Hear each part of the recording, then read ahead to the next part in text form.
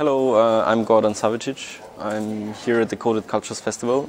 I'm standing here with Philipp Lammer, and we are part of the Ludic Society, which, as the name implies, is a society consisting of about 50 members. And we recently developed a project together with Margarete Jamann. It's called Toy Genasonic, and you will see it right here. My colleague Philipp Lammer has a standard interface here. In his hands, it's basically a Nintendo DS, the black thing here. It's a standard game computer, a game console, and it's getting extended by a reader, which we built. A standard interface, a Schwarzgerät, also so called, and you can literally inject it into the DS, as demonstrated by my colleague. You want to say some words? What does it do? It clicks. Click. Okay, but what does it do if you use it? It's a RFID reader. You can read tags. Like, I'm gonna switch it on so you can see it functioning.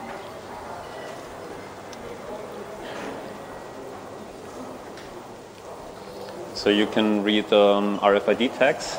These come here. We have one implanted here. Die bezaubernde And if you Assistentin. get close to it, no, where is it? Yeah, the light flashes and it reads the ID of the tag. So each tag we scan has a unique ID. There is no one that has the same number, and we use this to generate unique sound objects. So each tag you scan creates a unique sound object.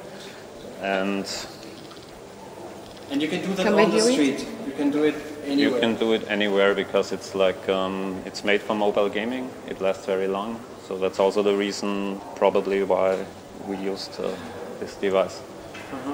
It's basically an urban game because RFID chips are ubiquitous by now, or in the near future they are tagged on products in shop market stores, in passports, in travel cards, so they are quite ubiquitous.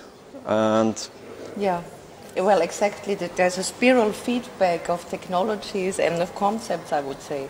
So starting with a standard technology like this radio frequency identification tags, which are a everyday technology in the passports already, for example, of Austria and at Marks and Spencer in England and at certain places on goods. And then feeding it back into an art system modifies the technology, not necessarily in terms of technology, but in use. So it's differently used in the art context. And then it is fed back in gamers also like to play it. And then you also have theoreticians who can communicate with the society members, for example. Sometimes there is a discourse starting, but sometimes people are just complaining about the theory. And so it is a constant loop of feedback. So it goes back to everyday life on different levels. But are the borders going down and everything is sort of the same? Or is it more like, is it art field, society, gaming society? How would you describe the processes? Are they intertwining or are the borders falling and there's going to be one society playing? No. There never will be one society. There will always be a lot of several societies within a society. No. I don't think that the borders are falling down. It is just that we are virally going into different existing societies. Art fields will always be the art field. I think that's a question of market and separation. Even if they talk about, everybody talks about interdisciplinarity and transdisciplinarity, but this means that disciplines are still there and societies are still there.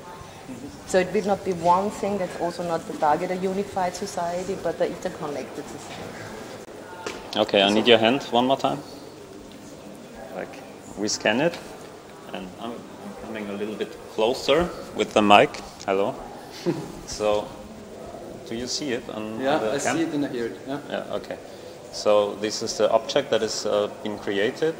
You can touch it, try to catch it, and if you touch it, it remembers how you touched it and repeats the pattern. So these objects have their own circles, which are running their own system. They die after a while. Now it's gone. We can get it back in. You see it's the same object because it's the same tag. Different tags create different objects, and if we would have more tags, which I have, 1 second. Yeah. No problem. Like I attached one here, so we read it, and then this one's a different thing. Okay, now it becomes a musical instrument, basically. Or Yeah. can I also leave marks behind for other players? Can I? Yeah, for example, we left in urban space you can. We made several versions where we played it in the city, and we were taking in Aarhus, for example, on certain spots, small marks with stickers where you can use the city as instrument as well.